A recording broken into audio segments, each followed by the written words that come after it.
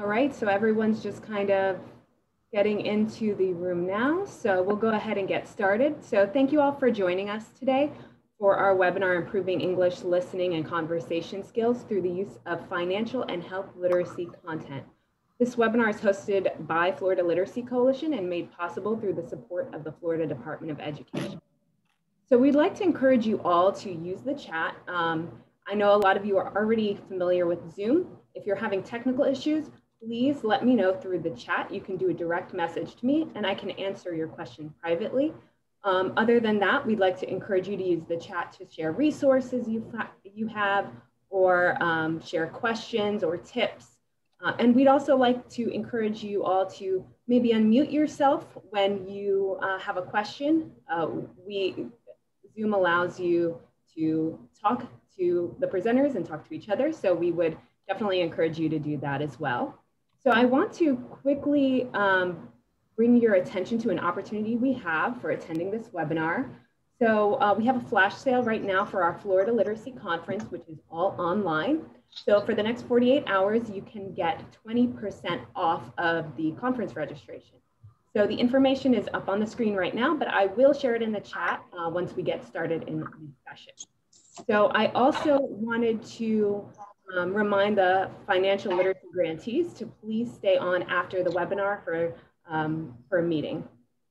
So with that, I'll go ahead and pass it over to our presenters. We have Cristina Urena, who is a pre-college ESOL and Academic Studies Department Head at the and Florida CASA Certified National and State Trainer with Atlantic Technical College, and Cristina Briggs, who is an ESOL resource teacher with Collier County Public Schools.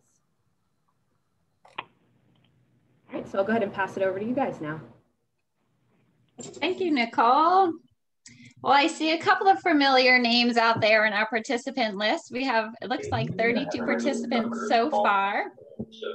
I appreciate if everybody stays muted until we ask for you to unmute, because otherwise we or else we hear lots of other background noise.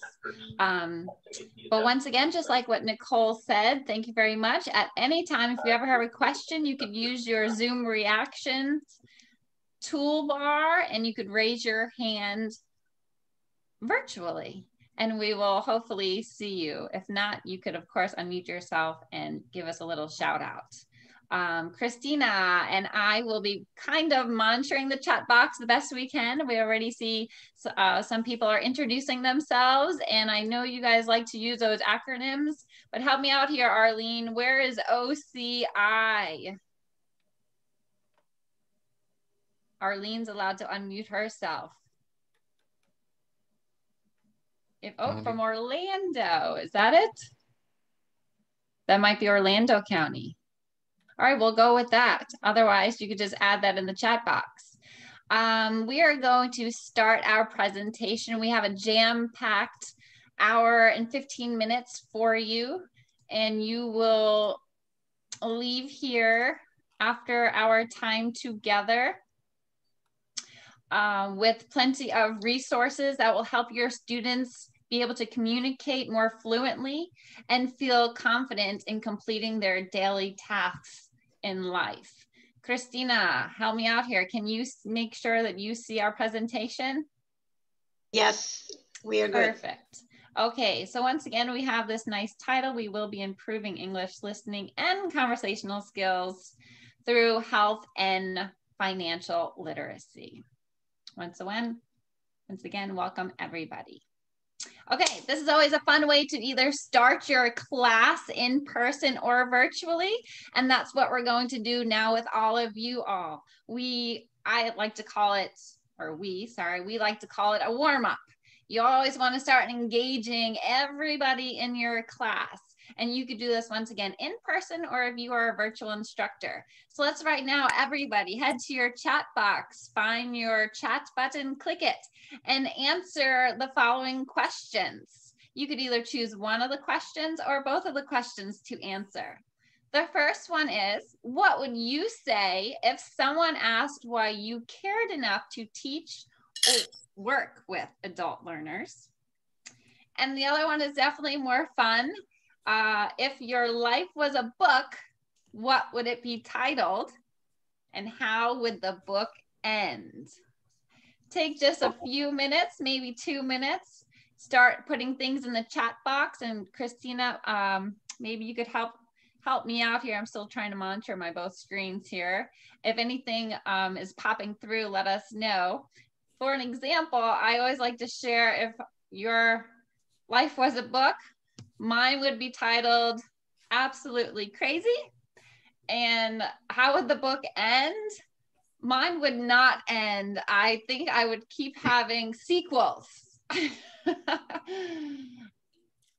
Vania said it is rewarding. I'm sure it's why you teach adult learners. Yvonne said, I believe everyone should be able to read. Shanice says, because everyone's success matters. And the title, Begin Again. Ooh. Okay. Dina said, as the world turns, it will end happily ever after. Oh, I like that one. I like that. I'm only going to read a few because they typing really fast. Okay. And Nancy says, I prefer working with adults rather than children since they are motivated to learn and I don't have discipline problems. I guess we'll agree with that too. Erica says, I care enough to teach and work with adult learners because literacy at any age can make a radically positive change. And sorry, I should have my glasses on to the life of a person, their family, their community, and their world. Jennifer says, I like seeing results. And I guess this one is for the book, Why Don't I? Title, sure, as soon as I can get a nap. And how would it end? How would it end? It will be an ongoing diary. No end. Just like yours, Christine. Just like mine. That's great. That's fun. And please feel free to use these warm-ups in your adult classes. Of course, just tweak it a little bit to meet the needs of your students. All right, great job. And I do believe this is being recorded, so if you ever want to go back and reread everybody's, you'll have that opportunity. I'm just going to take a quick moment here to introduce myself so you know who I am, and that's another helpful trick if you are an adult instructor. You want to build that community within your class right away, or else you're going to lose your students. And our goal is, of course, to retain our students. Now, granted, we're only together for about an hour, but I would still like for you to get to know me a little bit and Cristina, and hopefully we'll have a little bit more of a chance to get to know everybody else online. I am Christine, and that is Cristina. However, you could call us both and we'll both answer. I also have many other names such as Mom and Lovey. I have 3 wonderful boys and of course my husband. And I have been a teacher basically my whole life, ever since I graduated college. But I've been lucky enough to work with the adult ed program for about, I want to say about 9 years now. Cristina and I are both one of your state trainers as well. And in my daily life, my current position, I am the resource teacher where I basically help out all of our teachers and I make sure our students are happy. That's what I tell them. Cristina, you want to take it away and introduce yourself? Thank you, Chris. If you can, you already moved to the next slide. Thank you. My name is Cristina Urena, but in this country, I learned to be Cristina Urena. Okay, I come from the Dominican Republic originally. I was an ESOL student when I first came to this country, and then I was an AB student, and I earned a GD in Spanish. Okay. I have a beautiful family. I wanted to show the pictures. My daughter kind of threatened me for putting the ugly Christmas sweater picture, but that's the one that I liked. That was most recent. So I have 3 girls, and my husband is the boy in the house, okay? We're opposite. Yeah, exactly. You got the boys, I got the girls. I have been working in adult education for 28 years now, because my first job in New York was as a paraprofessional, and it was for an alternative school. So just like the school that I work now, we have different sites throughout New York City. And my first job as a teacher was a shelter for homeless families. And I taught ESOL and ABE at that place. Now I am working as a pre-college department head at Atlantic Technical College in Broward County. And just like Christine, you know, it's a different name here, but it's the same job kind of a thing. We work with the teachers and, you know, helping them with curriculum and things and making sure the students are happy and learning. I'm also a state trainer for different trainings for the adult education department. And I also do CASAS trainings. And I received my bachelor's from Lehman College in the Bronx in New York. And I love sewing for children. Not for adults. If you're 5 and older, you do not qualify for my sewing. So don't text me. Only for children. Great. Thanks, Cristina. I don't even know how to sew. All right. If you look up here on our next slide, get your chat box ready. Cristina, help me out. See who is the first one who writes in the response. What does WIIFM stand for? Think about it. What do you think WIIFM stands for? Did somebody get it? Oh, Cristina, unmute yourself. Sorry, I was muted. First person was Veronica Pavon Baker. Oh, Veronica, no, she cheated. It for me. No. Veronica, we know you know it. I've seen that before. I should have not answered, sorry. The next person after Veronica, because Veronica is also a trainer like us, is Erica Reynoso. So good job. Okay, thank you, Veronica, but really good job, Erica. Thank you. Yes. What's in it for me? Adult learners want to know what's in it for me. If it's nothing important, I'm out of here. So we hope that our presentation is something that is for you. So at the end of this session, you'll be able to incorporate listening and conversational skills right away into your lessons, especially with the topic of health and financial literacy. And you'll also be able to understand how to take a contextualized approach in teaching health and financial literacy. Contextualize, that's that new buzzword going on here that hopefully we'll touch on for you to understand a bit more.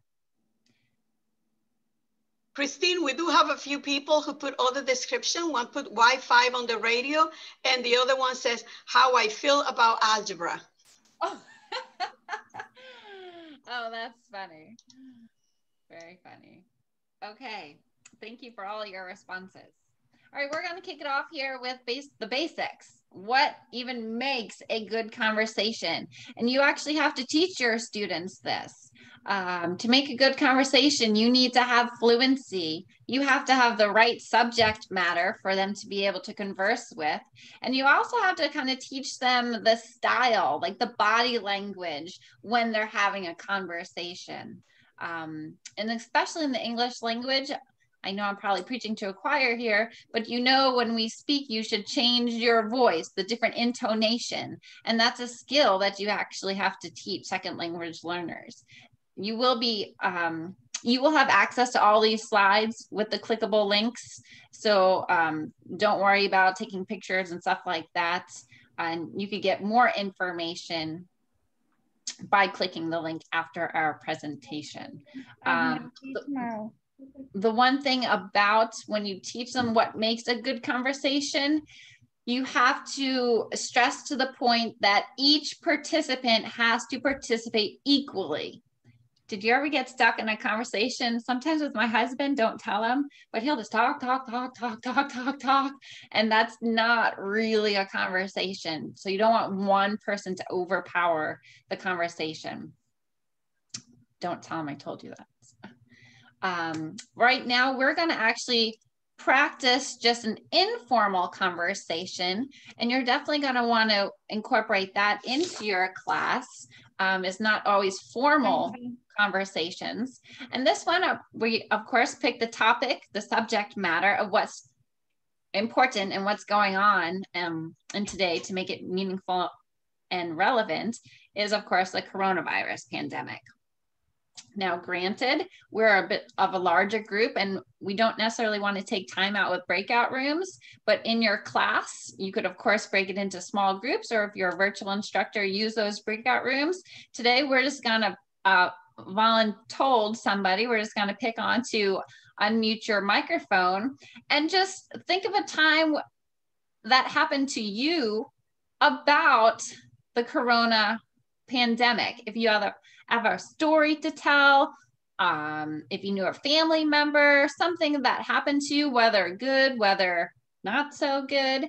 If you'd like to volunteer, go ahead and just unmute yourself and share really quickly. If not, we'll pick on somebody.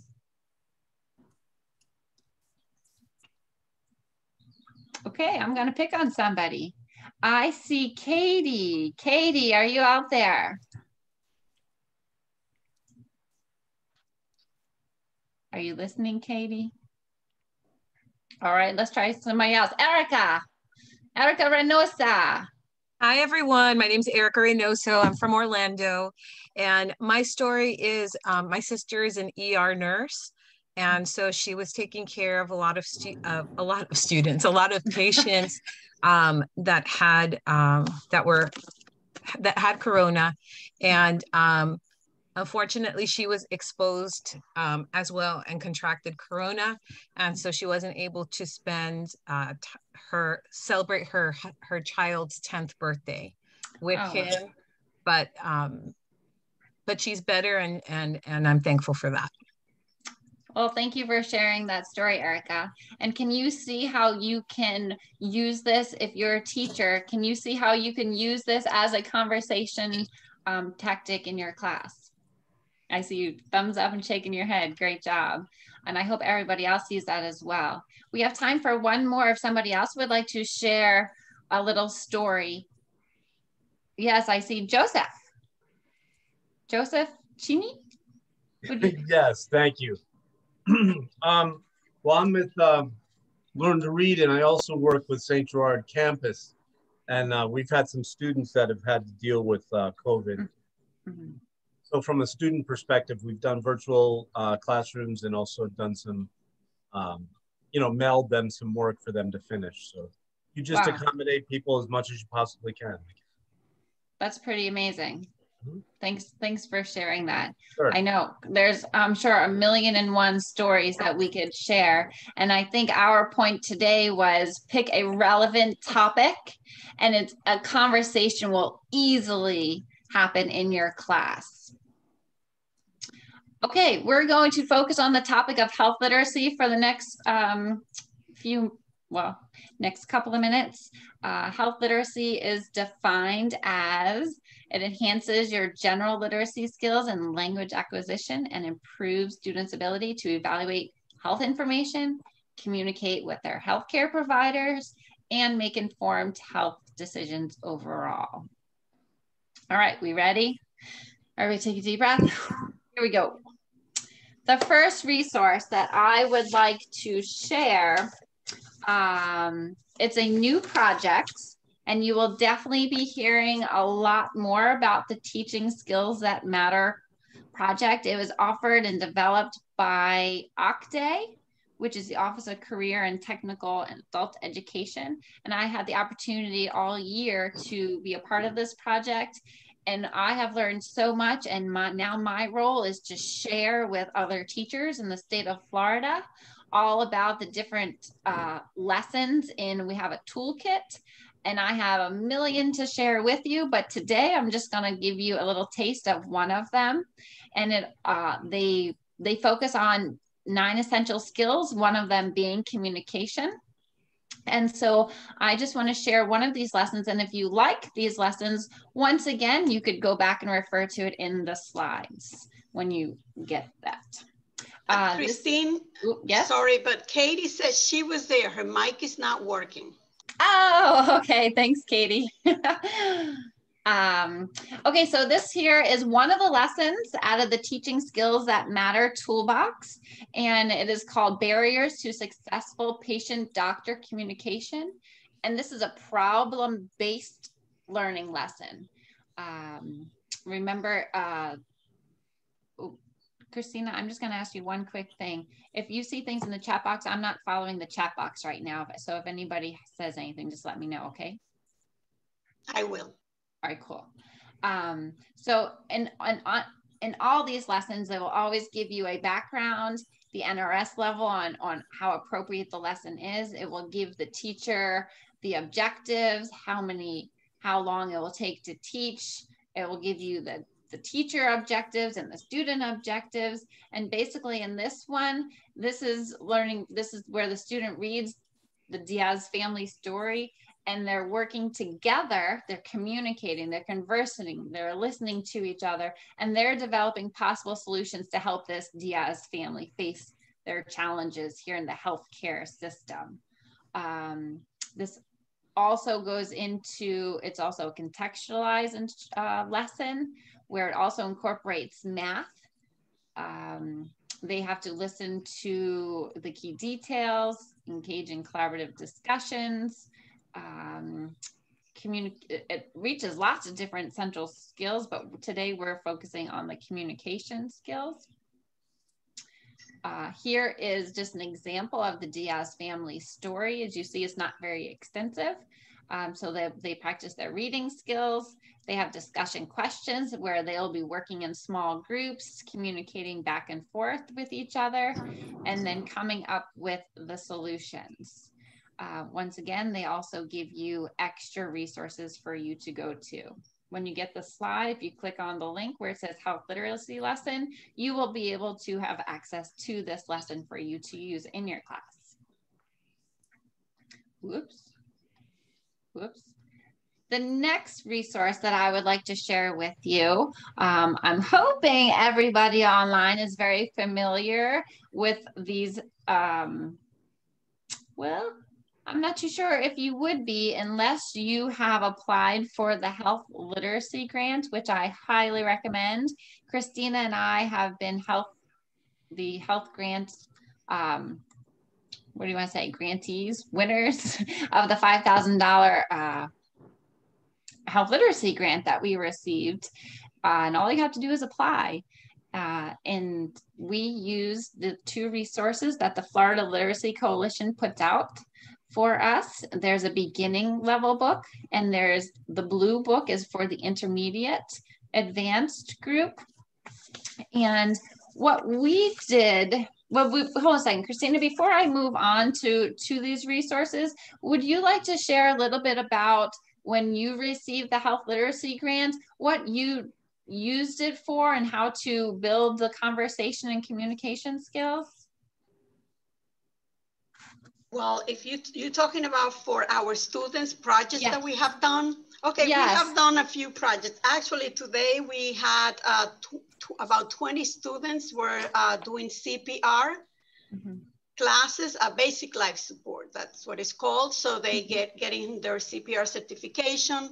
We're also doing a fire prevention workshop next week with the money. We're also doing mindfulness. And the students, we're gonna mail these out. We have it ready, we just have to mail it. But we put this kit together with like aromatherapy. And the students are gonna get it at home and we're gonna tell them how to make it. So they're all getting a bottle of the aroma and a little container to make like a roll-on stick. We have also done presentations on a monthly basis. We did one on high blood pressure, and we gave out about 10 blood pressure monitors that we purchased with the funds. And we asked how many students have high blood pressure or had a relative in their home that suffered from high blood pressure. And anybody who said yes, then we asked them if they own a monitor. And if they say no, they came to the school and picked one up. So that was good. And we also did a presentation on the vaccine. And we had 2 doctors on the panel, you know, answering questions. We did one about drinking. So twice a month, we have presentations for them. And they participate on the presentation. And as well, like if it's something, some giveaways, they'll be part of the giveaways. Great. And I know we both did health fairs, and that's really important for the students because they are living and breathing communicating with people, because they have their little boards that they created, whether it was virtually on a laptop or an actual board, and they're explaining what they've learned to others. And with the Florida Literacy, with the grants, it gives you a huge opportunity because you get this nice chunk of money to spend it on your students for health awareness. And which leads to why we put this on here, because believe it or not, it is free. You just go to the Florida Literacy Coalition link and you have access to this book and tons of resources. And I'm just going to show you the ones that we use and have used, and the students definitely enjoy the activities. One of them, such as the role plays. Of course, that is the #1 conversational skill that all of our adult ed students want. They want to be able to speak and practice the role plays so that when they get somewhere, they feel comfortable conversing with either their doctor or the nurse or the pharmacist or a cashier at Publix. Erica, I see your hand raised real quick. I was in Germany and I had a vision problem. I had an eye infection, and I always love when I get to be in a role in the shoes of my students where I'm at a linguistic deficit, because it reminds me, and it says, and luckily the doctor spoke English, but if he hadn't, it would have been so difficult and emotionally and mentally like troubling to try to communicate my feelings. So I love, sometimes for us, even as teachers, I think we take for granted like the usefulness of this information. And I always say, can I do this in German? I can. Okay, slow down. It helps me like say, how much time would I need with this vocabulary, with the practice? I love this. Thank you. Well, I'm glad you share that, Erica, because a lot of teachers, when I go in with my role and I see this happening in the classrooms, I get excited that they're doing role plays, but they do it like once and done. I'm like, well, wait a second. They have to repeat and repeat and repeat and repeat, switch partners and do it without looking. And you have to do it over and over and over again. And so thank you, Erica, for that, because I was going to mention, if you are a teacher, don't just do a one and done. Just don't say, okay, Joseph and Erica, you're the pharmacist, you're the patient, and there's your activity. It's done in 5 minutes. This could take like literally an hour with just switching it and then getting up in front of the class and presenting, you know, having them write out on index cards. There's so much that you could do with role plays. One thing that Collier County we use Canvas, which is our learning management system for our in-person and virtual learners. So we put together a Canvas course for staying healthy, and we uploaded these role plays, and for the students, they have to submit their assignment as a media recording. So first we have it also recorded where the teachers modeled and they did the dialogue. So the student has to listen to the dialogue, and then they have to go home and they practice it either with a partner or a family member at home. And then they have to submit it as a media recording. So then they have to hear themselves recording the dialogue as well. And here's just an example. I got ahead of myself here. In Canvas, they listen to the teacher, they practice the conversation 3 times or more.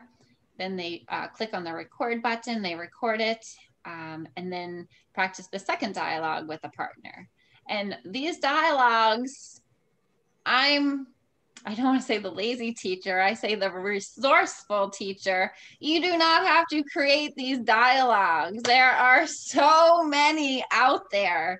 Either Florida Literacy Coalition with the Staying Healthy, or you just Google role plays for blah, blah, blah, and a million gazillion come up. Here's an example with the intermediate when we use the blue book, the Staying Healthy, same thing. I was just giving an example of how we incorporate the role plays in our ESOL classrooms. We also had teacher created role plays. When we did receive the grant, we had some teachers that were doing it in their classrooms, and some of the teachers were just gung-ho and they created role plays on their own, and I just wanted to share them with you. When you come in, you can do a practice test, and then when you I hear somebody, but that's okay. So there's one about setting a doctor appointments over the phone. And then there's also a role play that our teacher created going to the doctor's office. Once again, you'll have access to these role plays after our presentation. And there's also one for when they're at the pharmacy. Moving on to another resource that we use and I feel is a very important, seeing that I have 3 children in the schools. This resource is called From Home to School by New Readers Press, and it's to help the adult learners be able to feel confident and speak fluently. That will strengthen the communication between parents, their teachers, the school, and the students. And once again, there are some health and financial literacy topics. This one was, I'm just giving you an example from it. It was don't throw away your food. And in this resource, they give you listening prompts. This was just, what does your child eat for lunch at school? What food does the school cafeteria serve? And it's just conversation skills. And once again, this is just building the communication from the school to the parents. So if you have a lot of parents in your classroom, this would be a great resource for you. They also give you dialogues and topics for discussion. Oh, I forgot to go back. When we were talking about what makes a good conversation, you also have to teach them, I think this goes hand in hand, how to be a good listener. So make sure you add that in. Oh, this is just the example of the lunch dialogue. One would say, what's for lunch at school today? The menu says spaghetti on Thursday. Go ahead, take a minute. You could read that dialogue to yourself. Once again, as you are teaching dialogues, you have to teach them the intonation, the fluency of it, as well as body language. Don't make them just stand like robots. Let them use their hands a little bit. Oh, and there's also YouTube videos on how to teach intonation and body language for conversations. I think I saw somebody, quick hand raise. Erica, again, thank you. I must have you in my front frame here. I attended a presentation by Dr. Marcella Farina from UCF a few years ago, and it was on pronunciation. And I appreciated it so much, and I applied it immediately in my class, and it's something that students always thank me for. And I do sort of a customized IPA for words, and they always say, thank you, teacher, for showing us how to pronounce the word. And, you know, capital letters for stressed syllables, and maybe I might tweak it to like what the language learners person is, but then I try to do it in an English sort of way. But students really appreciate that and always comment on that. That's cool. Thanks for sharing, Erica. I think we're on the same page here. I I just want to, of course, give reference. I did not make this stuff up on my own. I am the resource teacher. I find good resources and I share them out. Once again, that's the Teaching Skills That Matter. That's a new project by Octay. Oh, that was just another lesson. The cost of smoking. That's another really good health literacy lesson. The Florida Literacy Coalition, thank you. We love the Florida Literacy Coalition, and this other resource from Home to School by New Readers Press. Thanks for the love, Erica. Okay, I hope that you're not totally sick of my voice. However, I'm going to mute myself and hand it over, pass the baton to Cristina. Let's talk about some financial literacy. Thank you. So I'm going to try to share my screen so then I can move through the slides. So give me 1 second. I have it. Okay, hopefully it'll go to the right page. Nope. Okay, so here you can all see my screen, my presentation. I mean, the same presentation, but good.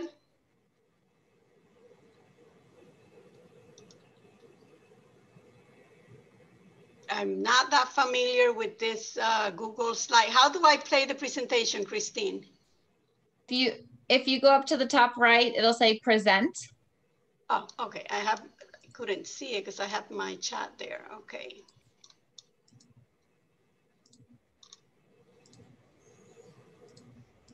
Looks good now?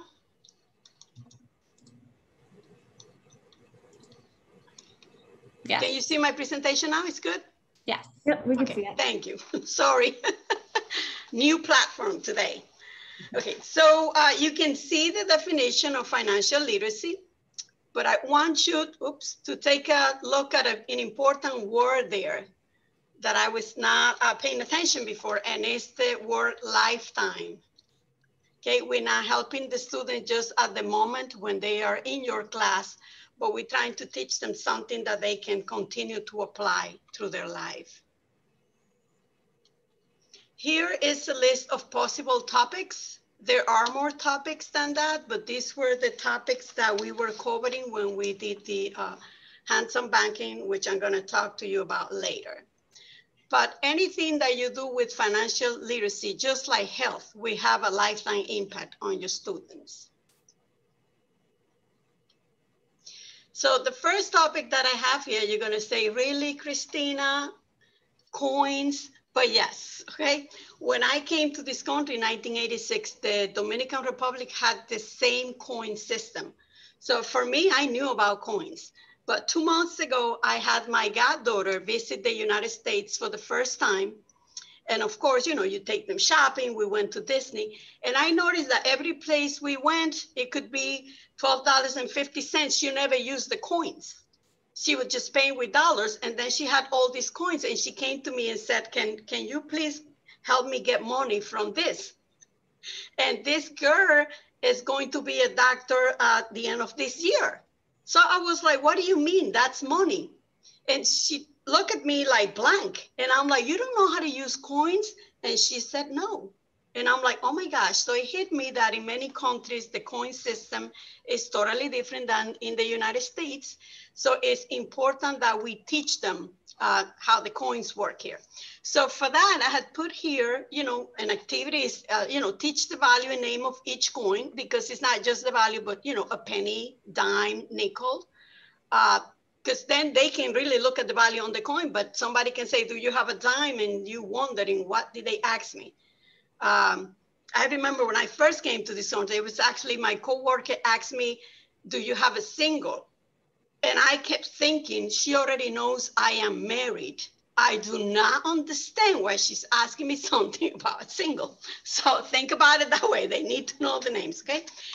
There are a lot of pre-made Kahoot quizzes. And I wanted to share one here. Let's see if that works. So I guess I'll stop sharing the screen and go to my other screen, because there's a few things that I want to show you there. Hold on, like I said, I got to make it with this technology. Can you see my screen with Kahoot? Thank you. Yep. Okay, so this is a Kahoot about coins. I just went into Kahoot and put coins. But I want to show you, look at the different questions. So you could use this question to do an activity with them in the class. Okay, because it goes from what coin is this to how much is it worth, what is the value, what is it called, how many these make, $1. You know, there are many different questions here. So you can come and use the question and use, you know, real money in your class, or if you're doing remote, you can still do it and ask the student for relative to give them some coins. When I started working on this presentation, the title for this was, well, actually I gave it a beginner level. And then I changed my mind because you can have a person at another level who is new to the country. So that's why I changed the title to just new to the country. Okay, and then you can create a worksheet to talk about prices in cents. So I went ahead and created this, and I just Googled the local supermarket, and I got fennel because honestly, I have never seen fennel before. I started working for this. So this to give a good conversation. And I just chose vegetables that the price was in dollars and cents. And here's how you can do a role play activity for paying for these items. So here are the rules. You know, you can only pay for one item at a time because you want them to say $2.29. And then how can you pay for that? So you can have student A and B role play buying these items. Okay, and they can use any coin combination. Like I said, you could do this also with fake money in the classroom if you have the lower levels, or you can use real money.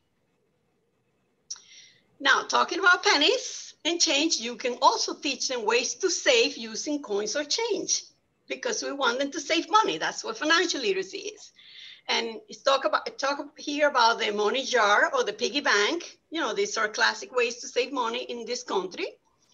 And then the activity will be to think of ways that you can use the money. And we'll do that here. So in the chat box, I want you to go ahead and think of ways you can use the money that you saved in your penny bank or your money jar. And by the way, this money jar here is very smart because it counts the money as you put it in. So you'll know how much you have. So example that you can give is, I will deposit the money into my savings account. And then you can have somebody who's going to say, when I cash my coins, I'll just like to buy a new wallet, right? Or new purse. It depends. So I put some rules. Always tell the students the rules, you know, while taking turns. So like Christine said, so it's not one student just taking over the conversation. Okay, so go to your chat box and please let me know, how would you spend that money? And Christine, you'll have to look at the chat box for me because I can't.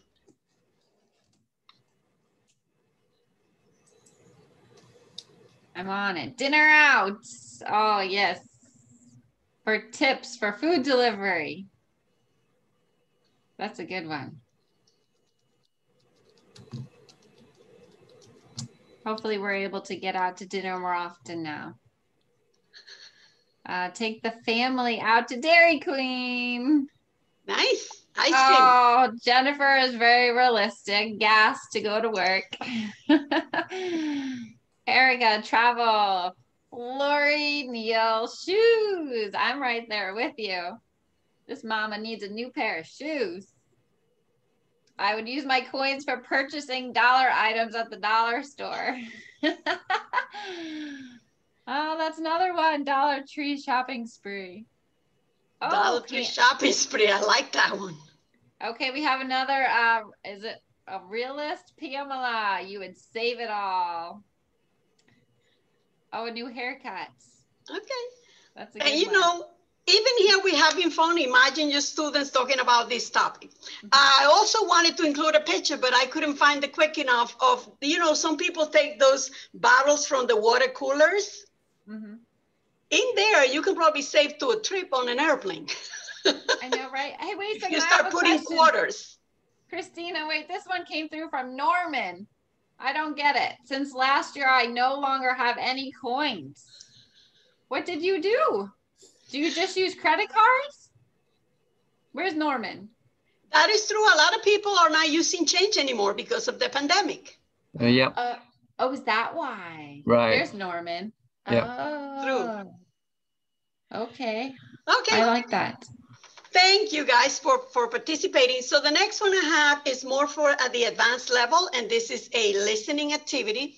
And it's that the student will listen to a TED Talk about saving money, and they will take notes and then share what they learned. This of taking notes is also one of the competencies for the CCR level. So if you have CCR students, you know, this is a good activity to do with them.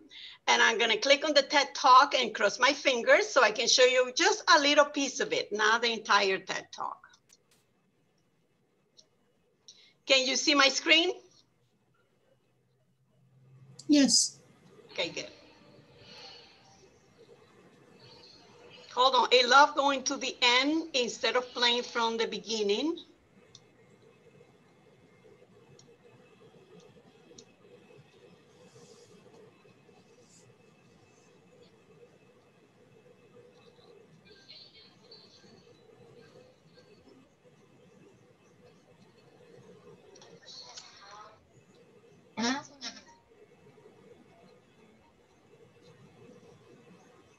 Cristina, we don't hear the TED Talk.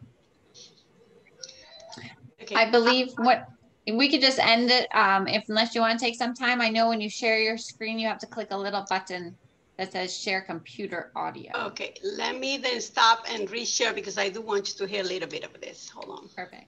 It's a very, very little box. Where is it? See, I do, here we do, oh, I see it now. We have Teams, we don't use Zoom, so I am new to this one, but here we go. You're a quick learner. Thank you. Let me give you an example. Can you hear now? We ran a study in which in one group, we showed people their income on a monthly basis. In another group, we showed people their income on a weekly basis. And what we found was that people who saw their income on a weekly basis were able to budget better throughout the month.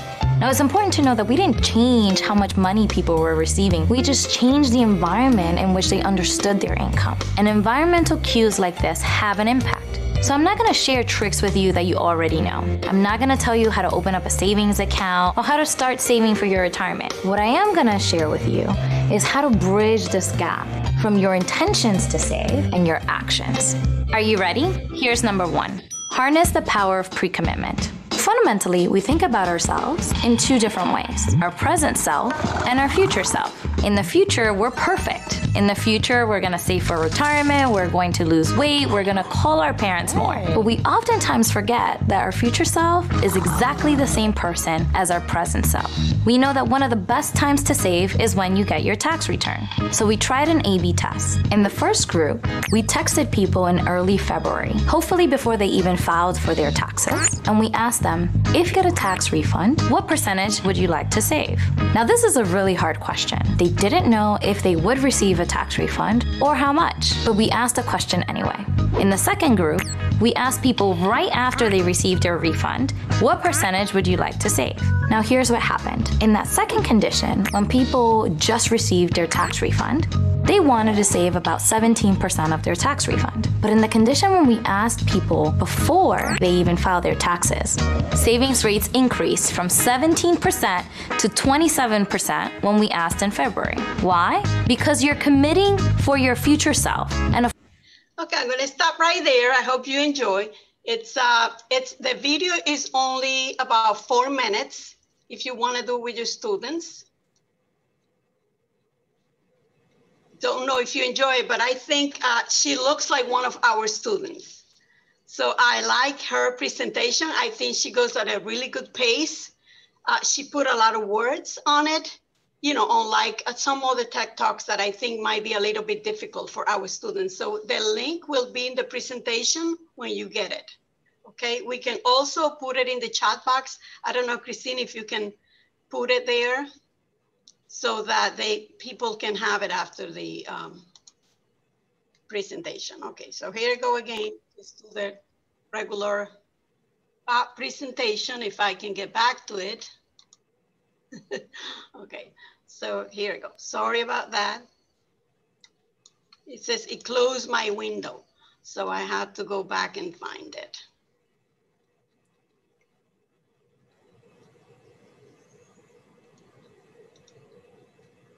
Christine, did you just share any screen and then it goes back there? I just don't know what happened to it. Let me look on the tab here. Okay, I have it. Sorry about that. Like I said, technology, technology, technology. It keeps saying it wants to take me back to the tech talk. Okay, here it is. Sorry. Okay, here we are. So that's the tech talk. And after that, this is not that much of an activity for listening and conversation, but I put this in there so you can take a look because it's an activity that we did with our students when we had financial planners, creating a budget. So the activity's there. It would be good to do it after the tech talk for those advanced students. And as you do that, look at the picture here, money is tight, okay? Remember that money is tight. The next part I'm gonna show is the hands-on banking curriculum. This is for all levels. And Cristina this year, but I believe last year, and I got it this year, also got the financial literacy grant through the Florida Literacy Coalition and Wells Fargo. And this one also, we've been using the money and it's a wonderful grant. You have not applied, please apply for it. And when you go to the hands-on curriculum, they have many topics. When you look at the tabs here, they have youth, adults as well. So you can look just for adults and then resources for educators. And I have it open here. Can you see my other screen now? I think I'm doing better now, okay? So this is what it is. You will click on adults. And for them now, there is a short assessment, and I believe they can actually do it on their phone. And that will take them to the topics where they need the most help. And here are the topics covered. If you click on resources, they have a PDF with a lot of information that you can print and use in your class. Here is one activity that I took from there that you can do with your student. And this one is about check. And one of my coworkers said to me, who uses checks anymore? And I said, well, you know what? I'm planning on buying a carton in the next few months. And I don't think I'm going to be paying them cash. I'm probably going to bring a check. And she said, you're right. So talk to your students about checks. And you can just have them like in groups and talk about checks, you know, what is a check? How do you get checks? You can also say, you know, do you use checks in your countries and things like that? And also the checks, you know, you don't have to get boring checks. You can also get fun checks if you're a fun person like me. Now, these are not my checks, but I do have some fun checks. Okay, here's another activity, which is saving for retirement. And this one is also for all levels. We actually did this and we had a financial literacy day at our schools. And every classroom chose a topic actually we chose a topic from the hands-on banking curriculum. And this one was saving for retirement. It's an activity that they can do where they can compare, contrast their retirement, you know, in their country with the United States. That's a class discussion. They can do you can see here a board that the student did, and they presented that information to the class, and the other student asked them questions. Now that we are not face-to-face, they can still do this activity, you know, on a PowerPoint presentation. And here's a jigsaw activity. This is from the hands-on banking site. And I don't want to click on it now because it's going to take a while, but these are videos and also presentations that they can, you know what, I'm going to click on it. In this, what you can do, there's a little video, and then you can break this part into different areas and assign it for students, and then they all come together, you know, jigsaw activity. You know, one group can talk about what is a CPA or tax advisor. what do they know. Another group can talk about having a retirement strategy and what is it that you can do. They can just use the information here, or you can send them to do research. But there is a mini video that I'm not gonna play in there as well. Here's another activity that is called To Buy or Not to Buy, and it's also from the hands-on banking. And what I want to show you here is that the hands-on banking resource for instructors come with instructions on how to do the activities. So you don't have to make anything, you just have to find the resource, like Christine says, be resourceful. Okay, so you can print their guide for teachers, or if you're a teacher, you know, print it for yourself. But this is just an activity, and it's a story.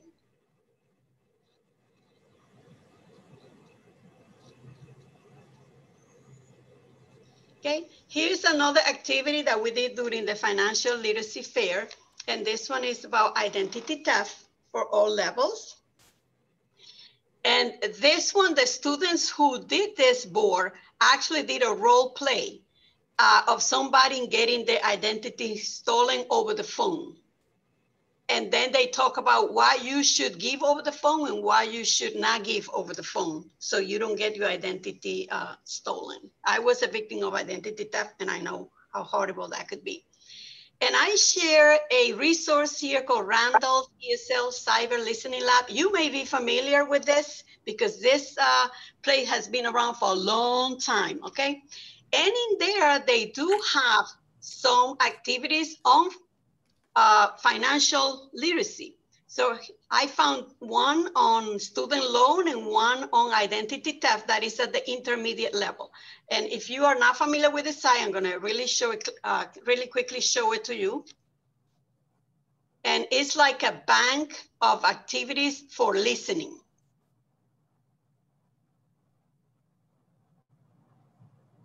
And here you can see the listening screen, script. If you want to look it up before, it gives you some pre-listening exercises. And then you'll just click here. Hey, Brandon, what are you doing? Oh, you'll like this. It's a new website that helps you improve your writing skills for free. Really? Yeah. And that'd be really helpful. Yeah, and I'm signing up right now. Wow, let me see that. Yeah, it's easy. You just enter your name, your birthday, your address, your bank information, what? your credit card number. Wait. What? I thought you said it was free. It is. Okay, so I'm not going to let it run all, but after they finish the listening activity, then they have some questions, but you can just copy those questions and have the student ask in class the questions. You just play it, and then they have to answer the question or have a conversation about the questions. But these are mainly listening activities. Anyone here, I want to see in the chat box, familiar with this website, Randall's? Because I have known about them, I think, since I moved to Florida 15 years ago, maybe more than that. Christine, can you look at the chat?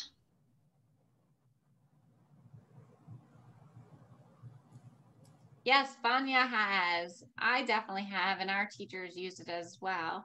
Erica has, yes. Our Collier group, yes. Thank you, Lori. Good.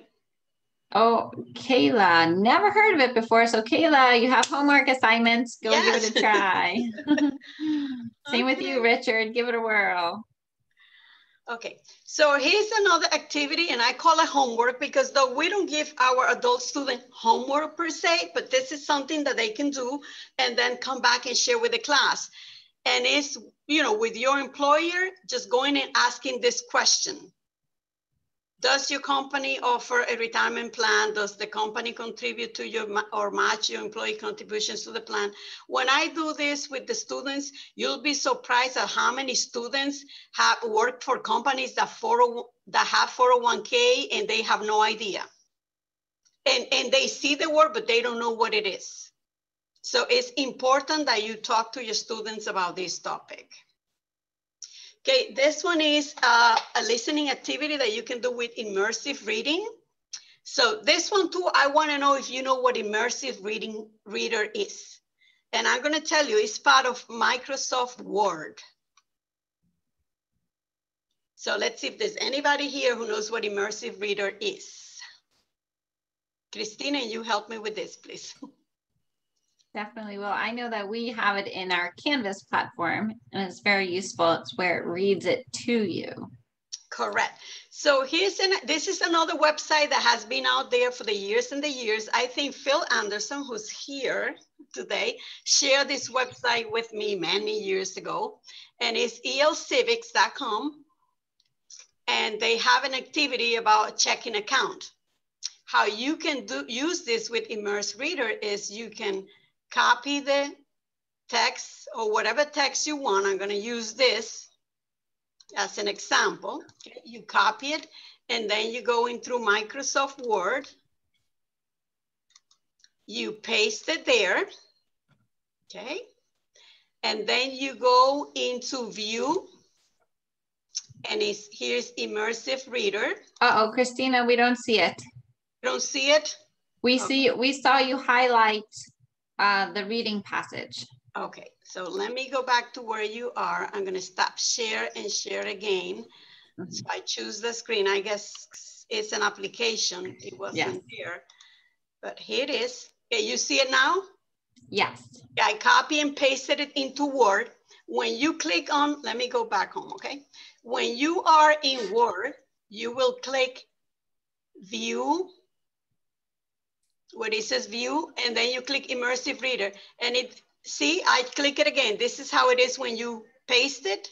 And then once you click Immersive Reader, it turns into a larger one. And what it does is you can have this read it to your students. Okay, so this will, hold on. If you click read aloud. Rosa is engaged to her boyfriend Kyle. They plan to get married in May, and they are each saving $350 a month for the wedding and the... Not sure if you can hear it, because I think I forgot to click. We heard it, we heard it. Okay, good. And you know, it went really fast, but if you click here on the settings, you can change the speed. I just added in the chat box, Cristina, for everybody. I want to thank you for not even teaching us just about financial literacy, but you're also teaching us some digital literacy skills. Thank you. If you want to have fun for a minute with your students, when you have the reading speed, put it in really low. Okay, it will read really low and it'll give them a little chuckle. Okay, because it does sound really funny. So I'm going to go back now to my other presentation. Sorry, got to go from one place to the other here. You're good. We're patient. And whenever I go back, I can never find the right place, but here we go. It is here. Okay, so this is what I was before, showing you how you copy and paste. Then you can use these true or false questions for conversation, because this is a listening activity, not as much as conversation, but you can still use these questions. Okay, and the next one is, what do you say? Teach your students about idioms. I have been a victim of not knowing idioms for a long time, okay? But now I'm old enough, let's put it that way, to admit I did not understand what somebody said to me, and I will ask for clarification. But there are many sites, and I put a few here. The first one is where this picture came from, that have idioms that refers to financial literacy. So here goes nickel and dime and what it means. This is fun to cut them into cards, and then just put nickel and dime on one side, and then description is on the other side, and then have the student front to front and just say, you know, one student only going to see nickel and dime and said, what does that mean? And see if they can guess what it is, because the other student has the answer. Okay, so that's the way you can do this for conversation. So there are 3 websites, and I'm going to show all 3, but they all have the idioms there. This one were financial, but there's also health idioms. Okay, so for Christine part, for health literacy part, there are also some idioms that are good for the students to know. And as you can see, I'm sure you're thinking already of ideas in your head on how you can use these in your classroom to build listening and conversational skills within your classroom. And I know Kayla, could I pick on Kayla Abreu real quickly? If you want to unmute yourself, I'm curious to hear how you use idioms in your class. Is Kayla around to unmute by any chance? Let's give her a minute. Sometimes Can you hear me? Oh, there's Kayla. Yes, I'm just interested. How do you use idioms in your class for listening and conversation? I usually use it in my conversation class. Give them certain readings that include the idioms and then have them try and figure out what they mean in terms of the context that's in the reading. My students love it.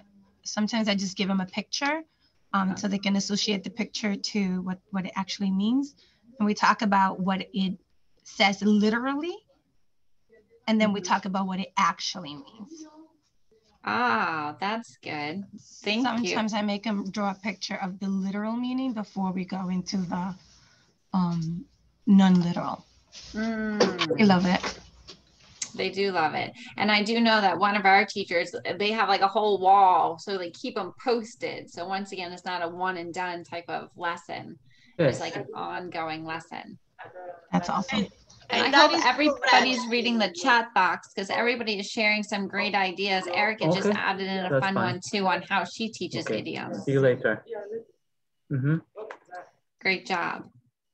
All right, thank you for sharing. So we'll, if you will prefer, we can put the links on the chat box, or like I say, you'll get the presentation and you can go ahead and, I don't know, I like to get them in the chat box. Then I save them on my computer as I go. Oh, I guess I could do that. I'm not too sure if, I'm not too sure if I'm that computer savvy, but I could try. I'm going to try. I'll be following up with an email. I can send this through with a follow-up email that I sent to all the attendees. Oh, yeah? Okay, that sounds great, Nicole. But now I want to stretch my digital literacy skills and watch this. I want to see if I could do it. Ready? Oh, let's see. Hold on. Give me 1 second. If I can't do it in 1 second, you guys win. Paste. Oh, look. I did it. Good job.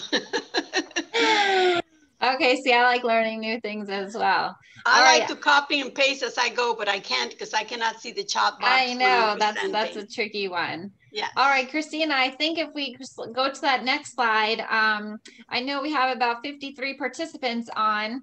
If anybody has any questions for Cristina and I or anybody in the group, now's the time to either ask the question in the chat box or just unmute yourself.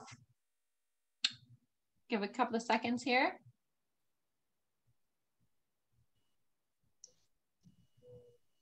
Okay, so either everybody's either totally multitasking or they're very shy, or maybe there are no questions for today. I see, thank you for all your helpful information. Instead of great job, it's great job for everybody. We appreciate your time that you took to join our presentation today. Recommendations, oh wait, hold on. Now things are coming in the chat box. Uh-oh. Someone asked about the grant and reporting requirements. Heather, you want to answer or do you want us to answer? Let's go back to that one, Anne. I think. Yeah, give me just a moment. I think she's asking about the results from the grant, and so I can bring those up as you answer other questions. Okay, perfect. And Robert, you had a question. Robert asked, can we change the voice used on Immersive Reader? Can you? Yes, that is correct. There are different voices that you can use in Immersive Reader. Okay. There's a female voice, and I think 2 male voices, and they are both different. Yes, thank you. That was a good question. I should have said that. I was just being a little mindful of the time. Yeah, you told us about the speed, but it also changes the voice. Yes, it changes the voice. There are female and male voices there. Perfect. Norman, yes, I believe Nicole and Heather will definitely repeat the Florida Literacy Conference information. And I know you could also find it on the Florida Literacy Coalition website. And I wanted to share for the financial literacy that we got. This year, we have a few students that were presenting on their own businesses. And now we're talking about other students, you know, trying to have their own businesses. So with the funds, we're gonna buy those students who are opening their new businesses some business cards, just so that you get an idea of something you can do. Okay, Charlene had a question. This is probably a good one. She asked for any recommendations for resources for very low beginners. The resources that we shared today could be for beginner, intermediate, and advanced, but I think I understand what you're saying about the very low beginners. And that's just, for example, for my piece that I went on, let's just stick with role plays, or let's just start with at the very beginning, the informal conversations. With an informal conversation with the very low beginners, you're going to want to scaffold and maybe have some sentence frames up on the board for them just to kind of fill in the blanks. So definitely use sentence frames. And then for the role plays, keep them short. Also, the Randa Lab for the listening activities have different levels. The one I showed was intermediate, but they start on easy. So you can find some listening activities for them that are really low level. Also the Kahoot, there are many different levels of Kahoot too that you can use as well for the very low beginning levels. And I do have to second Kayla Brew again. She shared a resource too. I love when we get teachers all together. Breaking News English, I love that site as well. I highly recommend that one too. See, there's so many good ones out there. Let's see what else. They shared the literacy conference information in the chat box. And I believe that is all for us. Once again, thank you for joining us, Cristina. I always love working with you. Thank you. Same to you. And thank you, a team. Thank you very much. Thanks, both of you. And if anyone was interested in the results, I could talk about that just for a moment, since it looks like we have a second left. Sure. By the way, Cristina, I thought that was excellent. Thank you. It was. Oh, thank you so much. You're welcome anytime. Christine, you know what, we didn't put our email addresses. So I'm gonna put my email address on the chat box. If you wanna reach out to me, if there's anything I can help you with, I'll gladly do it. I'll do the same.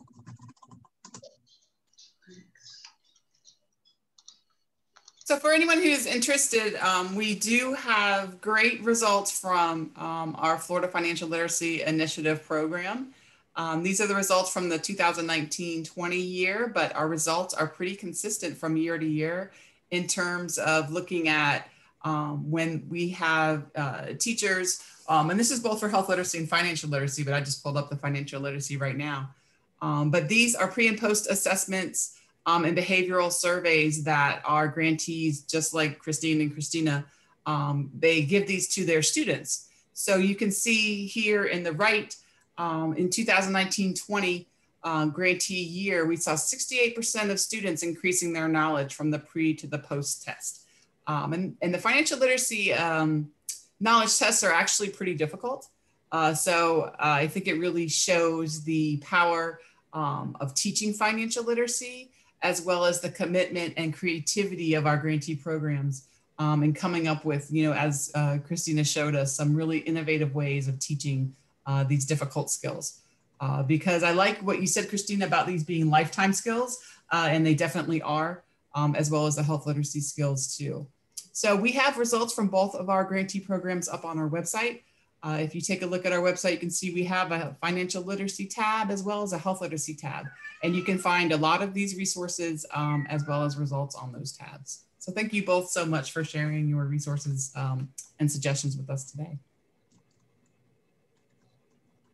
All right, so thank you all for joining us today. I will go ahead and repeat we were asked to kind of repeat with the conference information. So I'm just going to go ahead and throw that up on screen really quickly again, and everything is walking away. Okay, so you will get 20% off the conference registration for the next 48 hours. And this is a virtual conference, so it's all online. So the promo code for it is webinar 413. So it's webinar 413. If you're having trouble with it in the next 2 days, please email me. And we have a little video instruction. If you can't quite figure out how to use the promo code, just let me know and I'll send that to you. So I believe that would be all for today. So I'll go ahead and pass it back over to Heather. So for those of you who are in the financial literacy grantees, please stay on the line. Everyone else, have a wonderful day and thank you for joining us. Bye. All right, Heather, I'm gonna stop sharing my screen and I'm gonna make you the host of the meeting, okay? Great, thank you.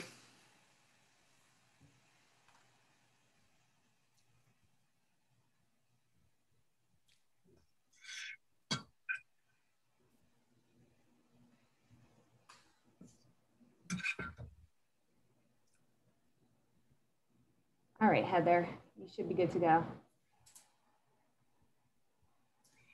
So we're going to take a short break. Those of you who are current financial literacy grantees, again, we'll start the meeting in just about 2 or 3 minutes. So jump up, get some water, use the restroom. If you are not a current grantee, you're welcome to listen in, but we are going to be talking kind of about some of our business in terms of our grant program. So everybody just can take a minute to stretch.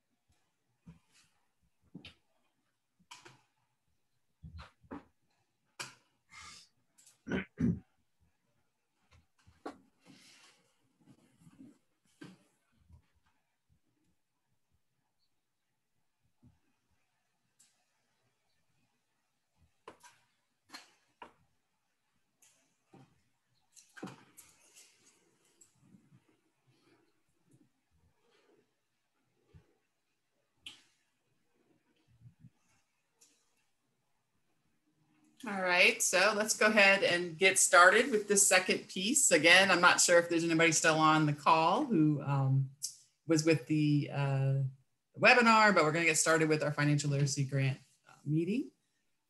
So Greg, if you want to start? Sure, welcome everyone. Hope you all enjoyed that session. I certainly did. A great job, Cristina and Christine, and I think it's a great segue into our conversation today.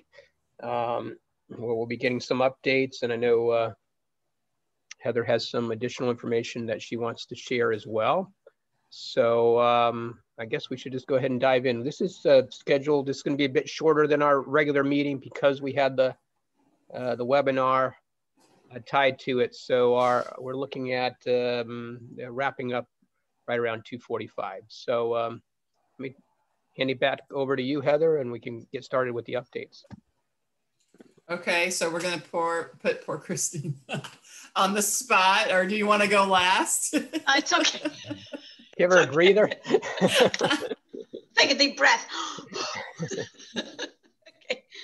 Well, with us, you know, I told you we had a little of a slow start because we having to do a lot of things, and but we started with the financial literacy, and we had the students do presentations. We kind of put a call out to the students who had businesses and to do like a form of advertisement of their businesses for the other students.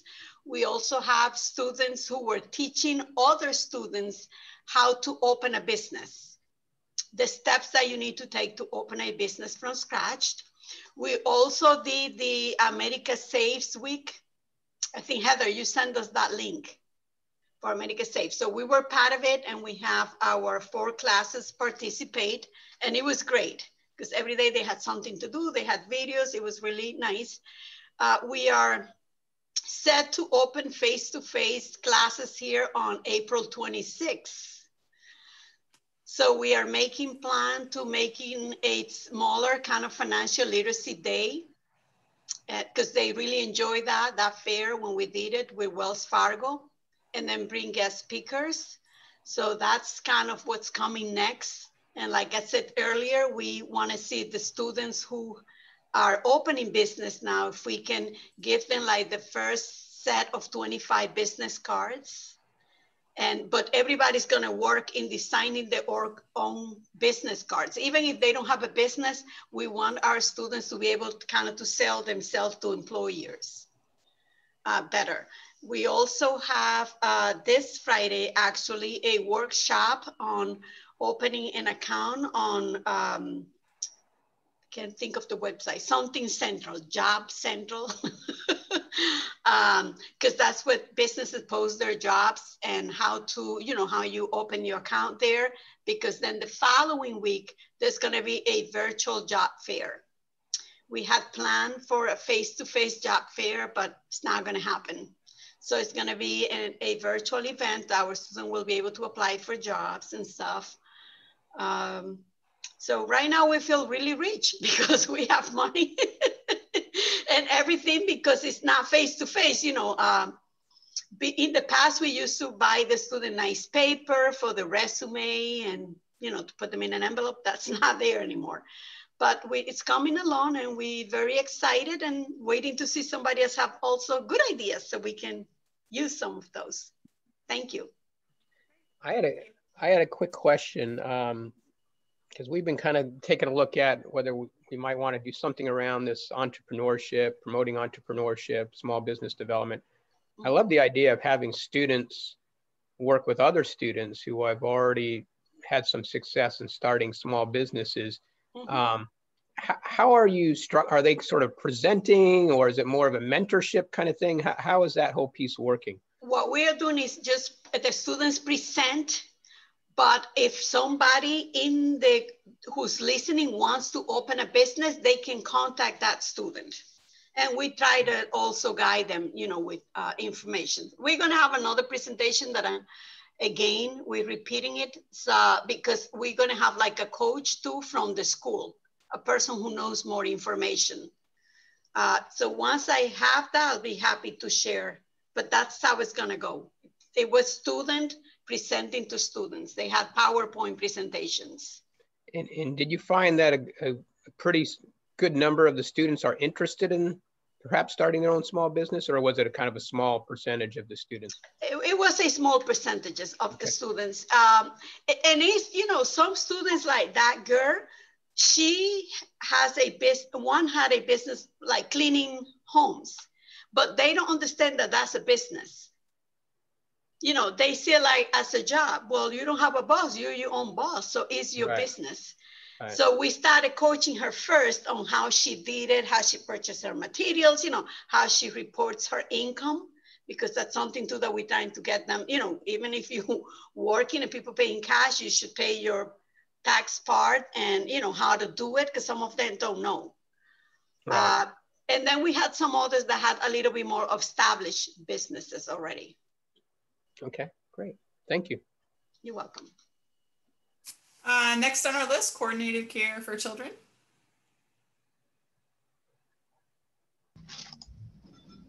Can you hear me? Yeah, hey Kayla. Well, again, we also had a pretty slow start at the beginning because of the pandemic and the fact that we're working with students both at home, and we were just starting to get students to come back into the classroom. Right now, we are having hybrid financial literacy, where students are both at home and in the center.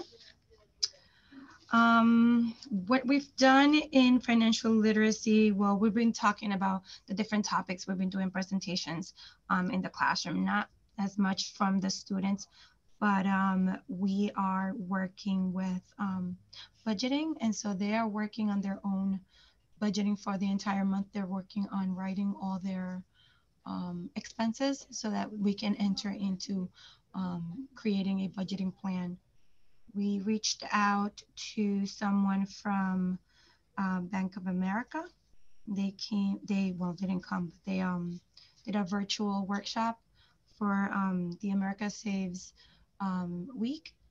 We did a small financial literacy workshop where he taught my students about credit, the importance of building credit, how to build their credit, but most importantly, how to create a financial plan in order to have a more successful financial future.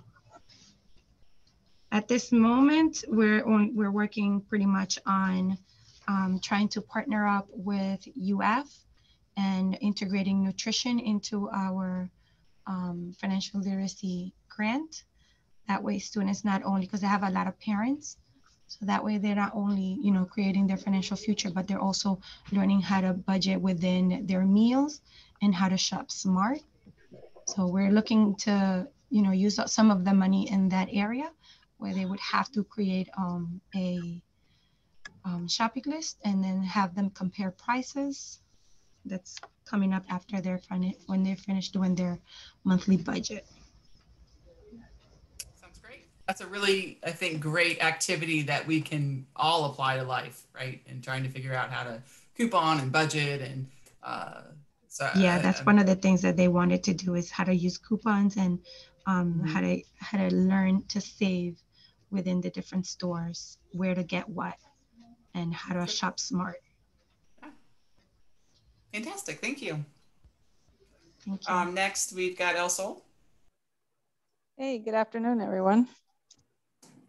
I first want to say thank you for the work you did in simplifying the pre and post for the financial literacy. I think that's really helped. It's less intimidating for our students. So thank you really for doing that. So our financial component this year, we ended up doing a little bit different. We've always incorporated, 30 minutes into every class. But this year, Linda wanted to do something differently. So she added, our students come 3 days a week for ESL. But this time when we register them for 4 days. And that fourth day was exclusively financial literacy. So it was totally focused on finance topics. Our computer teachers is the one that is taking over that, or has taken over that, and was also incorporating some computer skills.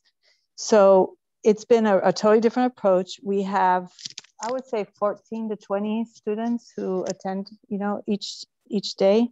They'll still touch financial topics as part of the ESL curriculum, but this is a more concentrated focus that sometimes they'll go in between English and Spanish. The students still want the English, but when they're trying to really get important information through, they'll bring in the Spanish also. Some of the topics, I was just bringing that up to share with you, are, for example, your money values and how your values and your thoughts and perceptions about money influence your spending. Making a simple budget, and like here he'll go into PowerPoint, for example, and use the PowerPoint, Excel to kind of teach some of those skills also. Saving and setting goals. An important one for our population also has been making money and the gig economy. Our workers, might work 2 or 3 times a week, and it's they don't have full-time employment, they don't have stable employment, they don't get a stable paycheck. One day they might get paid, $100, another day they might only make 60, and another one they may make 200. So how do you budget when you don't really know exactly how much money is coming into you? So that's been an interesting topic, and something that we're finding through our case management team. When our workers come in to sign up and to register and go through the case management process, they're really finding a tremendous need for this finance education. And so our next step really is to try to find a way to provide this education to those workers who are not participating in our nighttime English classes. And to give you an example, there was a young worker in his, I would say, mid-30s maybe, who had a medical problem, had saved up the money for his surgery last year. He had to come up with half the money. This other medical organization was providing the other half. The holidays came around. His family in Guatemala called him and said they needed money for Christmas, and he sent the money that he had saved for surgery because that became more important. So then he came to us wanting help for the surgery, and we can't, that we don't have that. We can't do that. So what happened? And he goes into this whole thing. So then he decided that he wanted to go back to Guatemala. He can get the surgery done there, and at no cost. And did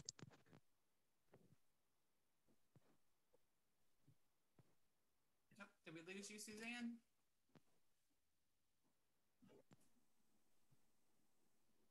I think so. I can't hear you, Greg. You're muted. I think we lost her, I guess. Okay. Well, we'll definitely come back. I want to hear how that story ended. Yeah. So we'll wait a moment for her to jump back on, and I think move to you, Marcus, or whoever was going to represent Literacy Alliance in Northeast Florida. Sure. Yeah, I can do it. Thank you, everybody. And I'm kind of curious to know how that turned out too. And I see that she says, sorry, she can hear us. Okay.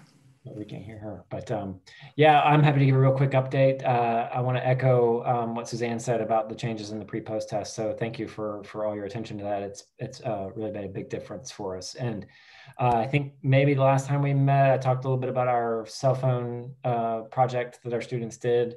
So they obviously finished that. And then now, interestingly enough, as we are starting to emerge from COVID, our students were talking about wanting to travel. And particularly now that they're going to be able to go start seeing family members and what have you. So they've actually turned that into a project on budgeting for vacations.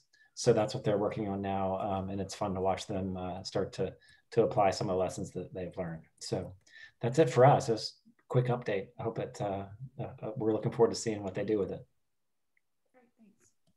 And just to kind of circle back around, I think that we mentioned this before, but ESOL and Literacy Alliance of Northeast Florida are piloting a beginner's assessment this year. So that's what they are referring to, is that their students are trying it out. We're trying to test the wording, make sure that it measures what we want. So hopefully next year we'll be able to launch that with everybody. Whereas with our health literacy program, you'll have the ability to either choose for a particular class a beginner assessment or more of an intermediate assessment. So thanks, Marcus. Yeah, it's our pleasure. And you're up next, learn to read St. Johns County. Or Joseph, whoever is going to. Well, I mean, Ann is here. I'm glad to see that. But Ann, if you want, I can tell them a few things. Yeah, we're a little bit more traditional as far as learn to read because we've partnered with St. Gerard campus, which is the high school I think I mentioned last time for young women, young pregnant women, young mothers. But also as part of Learn to Read, we have students that and parents of students from the Webster School, which is a local school here in St. Augustine, who also participate. I have been able to get a Dr. Richard Burrows, who came to us through United Way. He has a PhD, and he teaches taxes and financial literacy type of issues. So he has begun with our students here, and that curriculum that he's sharing with me, I'm going to share that with the other tutors and Learn to Read so that we can give that to people. It's essentially a program that was set up, I guess, under the FDIC and made available to either financial institutions or individuals. It's fantastic. I mean, it's based on a series of modules.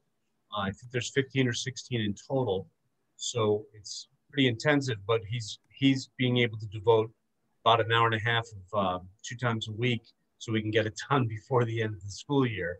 And it starts off essentially with values and money, goals and money, external influences for people. And it's very nice because within the teaching tools that it has, it goes through various vignettes of, Valentina and Isaiah decide how to spend their tax refund. So it's very good in terms of practical information that the students can use, something they can relate to. Ultimately, the ultimate goal being that as we develop budgeting and develop financial literacy on different levels, we can also develop a career guide, which Anne has spoken to in the past. That's ultimately what we want to do with our students, so that they can determine what, if any, financial careers they might be able to pursue. So we work with Wells Fargo on that. And I'm pretty excited that we're finally able to meet with people in person and really delve into the financial literacy. Also, I know that Anne wanted to mention, and probably will do so, but wanted to mention that thank you, Heather, for sending us the links for the America Saves, as well as the free tax assistance programs that are available in the communities, because we've made that available to the students that hopefully can benefit from that. Anne? Great, yeah, you covered it pretty well. We also, what kind of fell in our lap, we were lucky, is a ESOL student, a tutor that wants to take on as many classes as he wants with a financial literacy background. So how lucky did we get there? Yeah. So, yeah, so thank you. And I know it has nothing to do with the presentation, but Cristina, again, I thought your thing was excellent, and not to be self-aggrandizing, but there's many things that you were talking about that I've used in the past and that Learn to Read has used. So I'm very glad to hear it's successful for you as well. Thank you. Thank you so much. Appreciate your kind comments. And speaking of taxes, I guess I need to look it up to verify. Greg, check me if I'm wrong, but even some of my friends didn't realize that the tax date has been changed for 2021. So if you haven't mentioned that to your students, you might want to do that. And I believe it's May 15th. Right. So just so you know that. And then also we have another open enrollment for health insurance right now too, until May 15th. So if you have students who maybe had a job change or some situation requiring them to get additional health insurance, we do have that open enrollment going on right now too. So next we've got Literacy Pros of Jacksonville. Yes, hi everybody, this is Susan Prados. This winter, we've delivered our program to young adults with disabilities who are with the ARC, on a transition to college program. And they're delightful students, although it's tricky. They have a little bit shorter attention span than many adults. And we found, again, they are young adults in their 20s. So we found that we have to keep the presentation engaging. And consequently, we have a nice, we call it a budgeting game. It's very much like the hands-on banking, they call it the HOB experience, where they're introduced to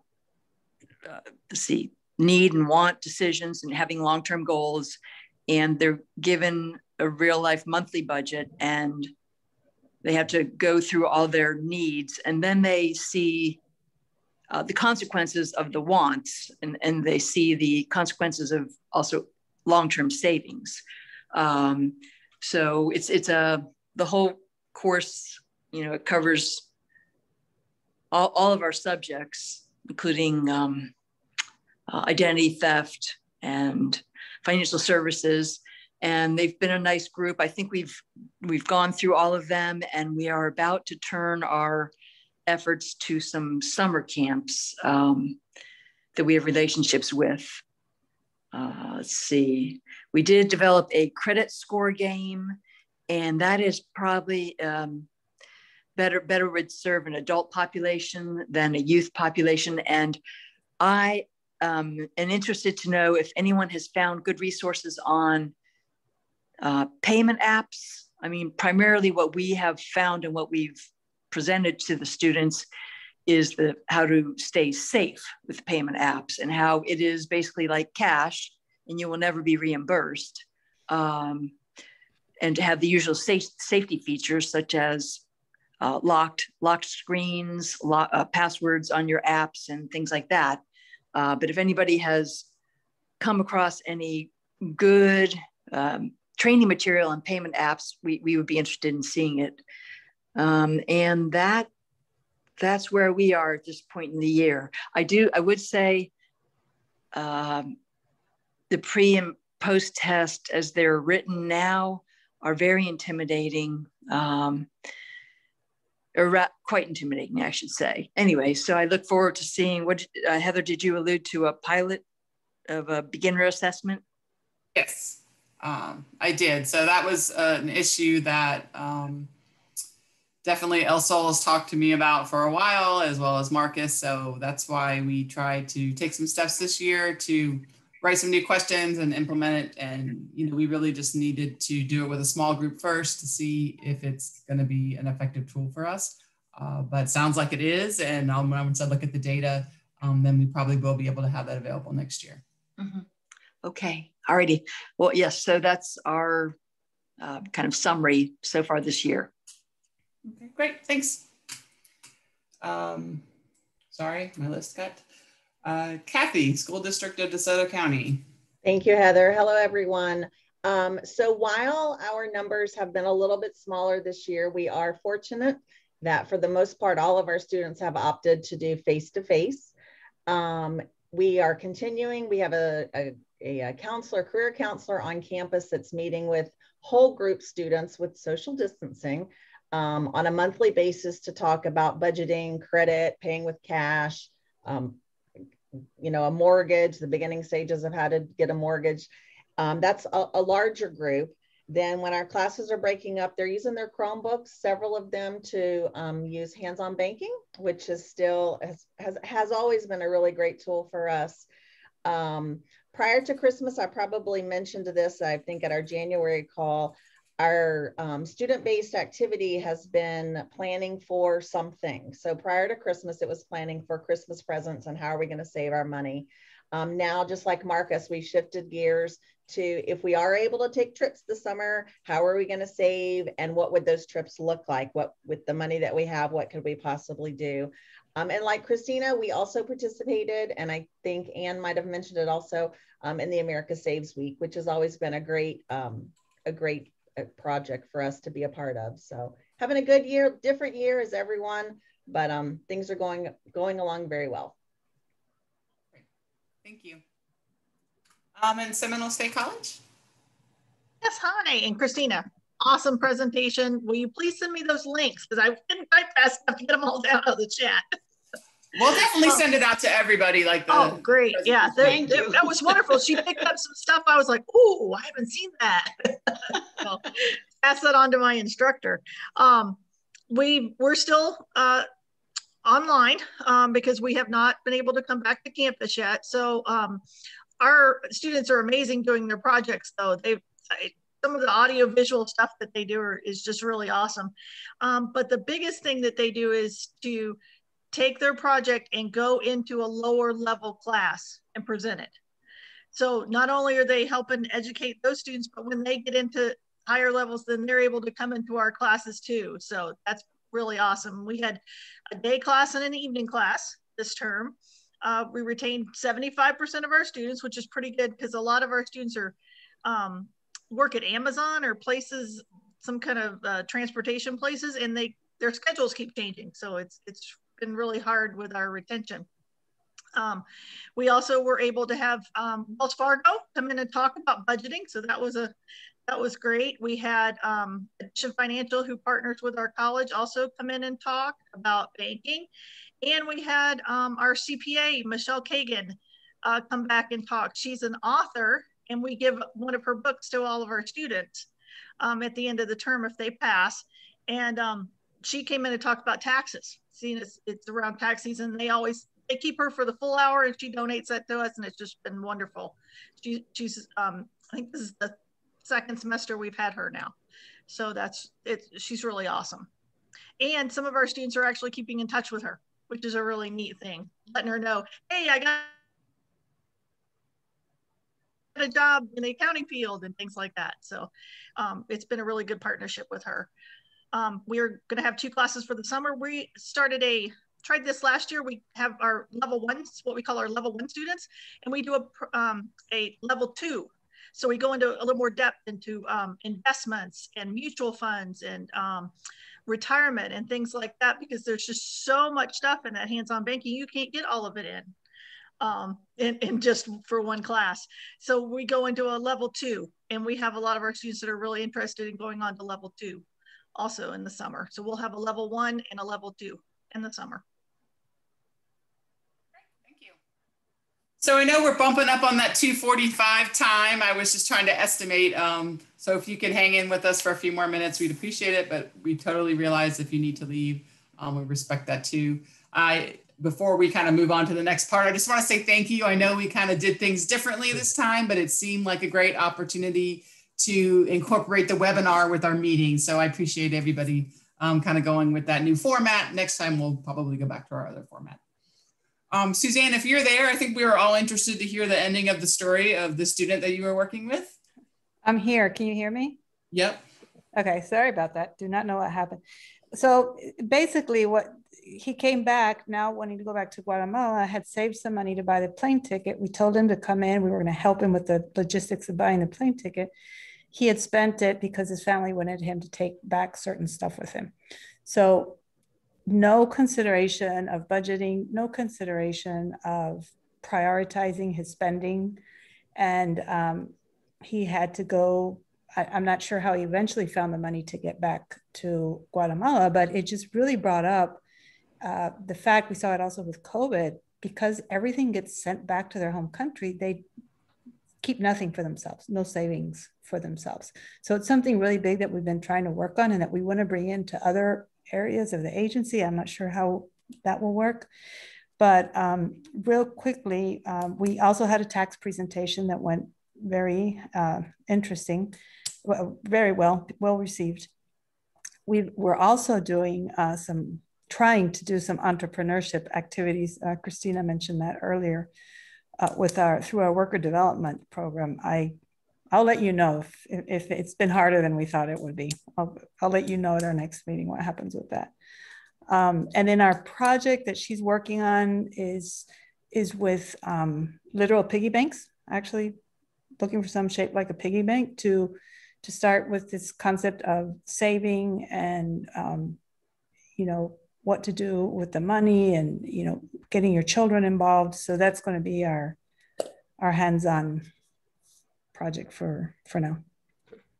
I'd like to add one thing that kind of dovetails on what you were just saying, Suzanne, around savings and taxes for that matter. I mean, we are, and I know we don't have time to delve into this too deeply today, but we're really kind of in an unprecedented time.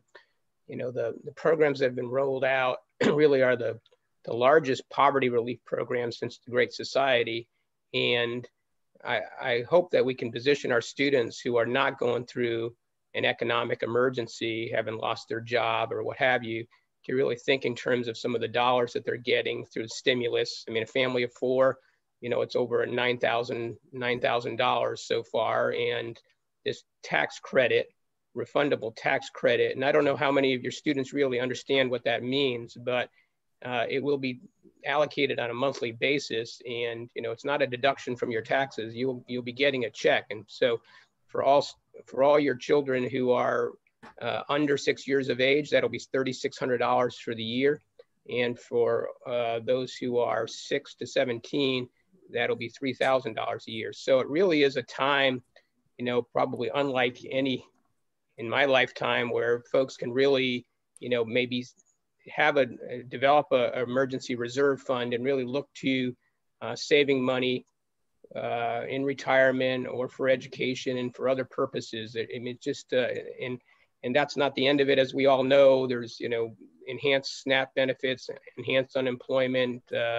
Those students who have a small business may be eligible for a PPP loan that can be converted into a grant. So I do think this is a time where, helping people to understand and giving them some tools in terms of saving for the future, really can help families get ahead for once, and perhaps, rather than living paycheck to paycheck. Right. And the research really does support that. The savings of $1,200 can really keep a family from having food insecurity issues, from perhaps losing a home, from having to go to alternative banking products. So right.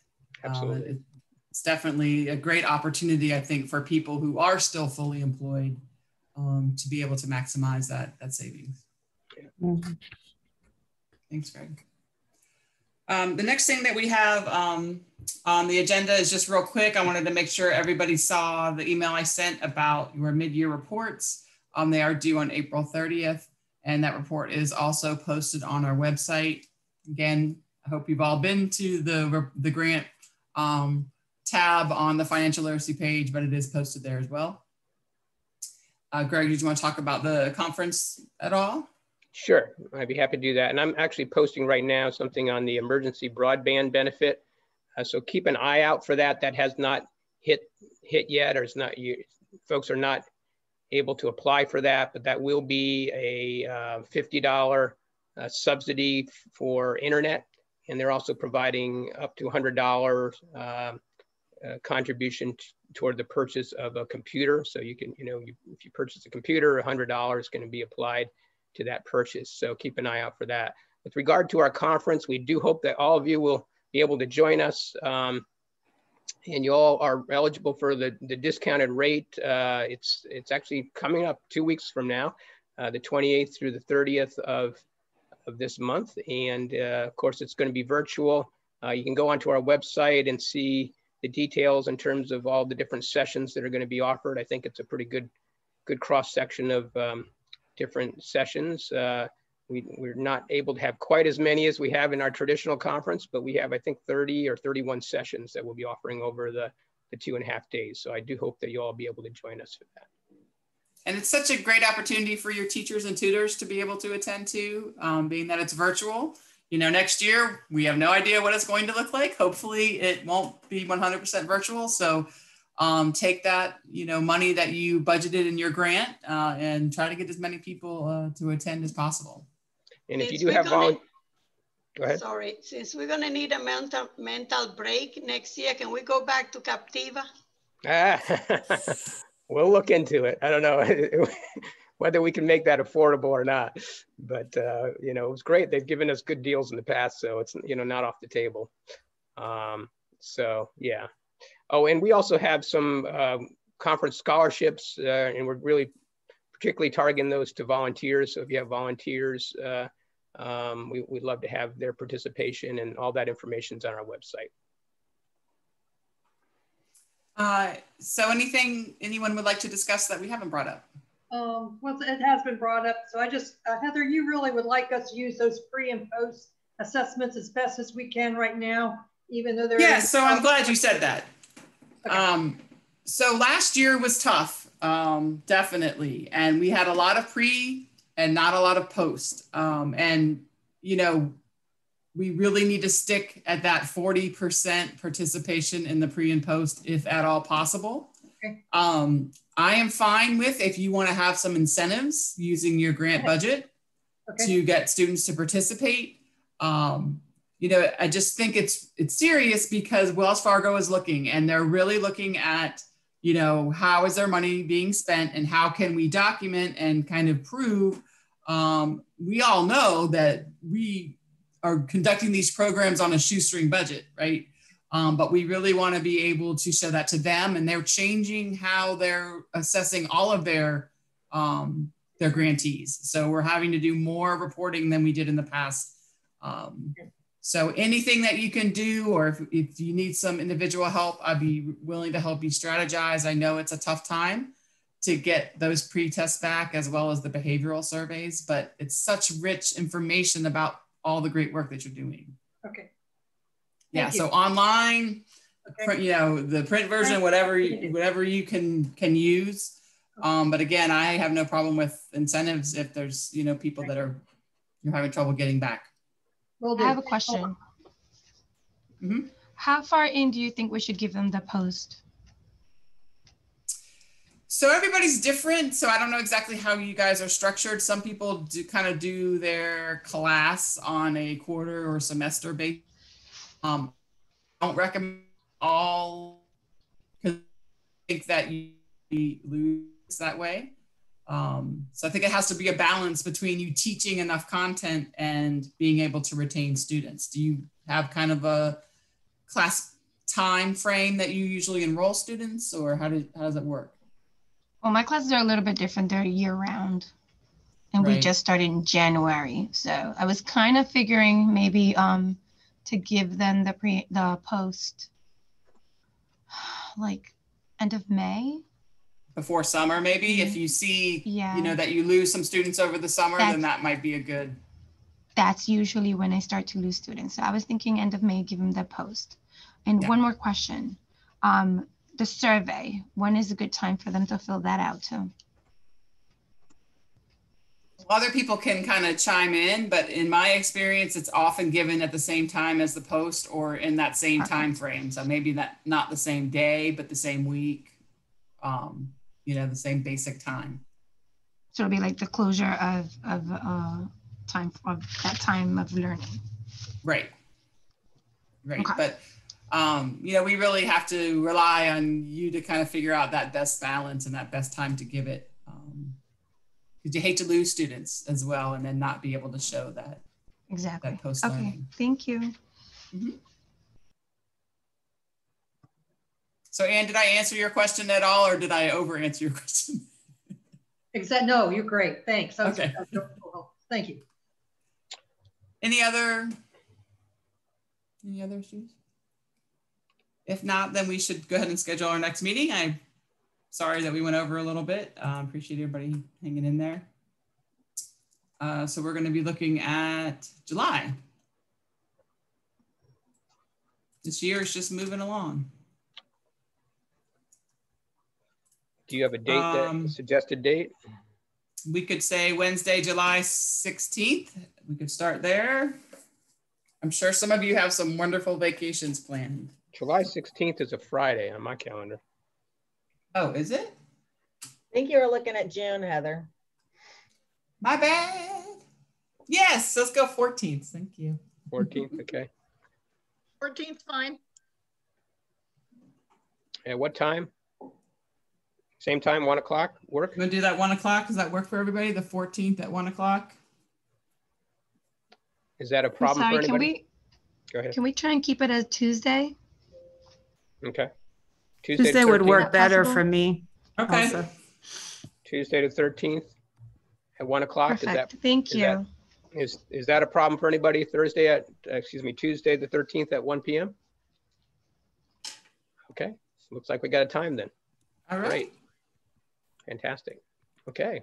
Well, thanks everyone. Thanks everyone. Thank you, Cristina, for a great presentation. Thank you. Bye now. Have a good one. Welcome. Thank you for the opportunity. Bye-bye. Thank you. Bye. Bye.